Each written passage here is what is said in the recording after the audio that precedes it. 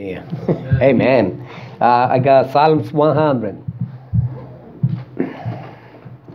Somehow I got this psalm because I don't know, something happened this week and I had it already. But you know what? God gave me this one. So thank you, God. Thank you, Lord, for this. Psalms 100.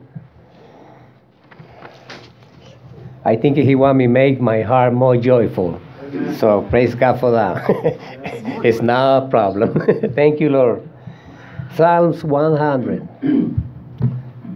Number 1, they say, shout for joy to the Lord, all the earth.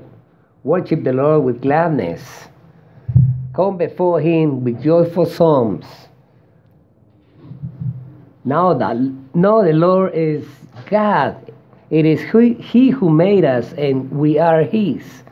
We are His people, the sheep of His pasture. Number 4, I say, enter His gate with thanksgiving, and His court with praise. Give thanks to Him and praise His name all the time. Thank you, Lord. And number 5, I say, for the Lord is good, and His love endures forever. With His faithfulness continues through all generations. Thank you, Father God. After everything, God, you the way, God. So thank you, Lord. These Psalms tell us, that we should acknowledge God and worship Him. Amen. Do you willing and joyfully come into God's presence? Thank you, Lord. And give Him the worship He deserves. They say, "Oh, I just going through the motions." No, I don't think so. This is true. not us, brother.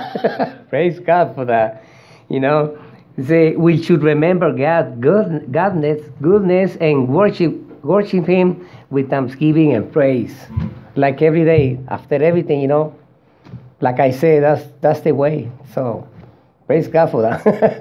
Father God, just being thankful for being here, Lord. Thank you, Lord, for this beautiful day, Lord. Thank you for everything. Thank you for my brothers and sisters. I know sometimes we have tribulations, but God, we leave everything in you, Lord.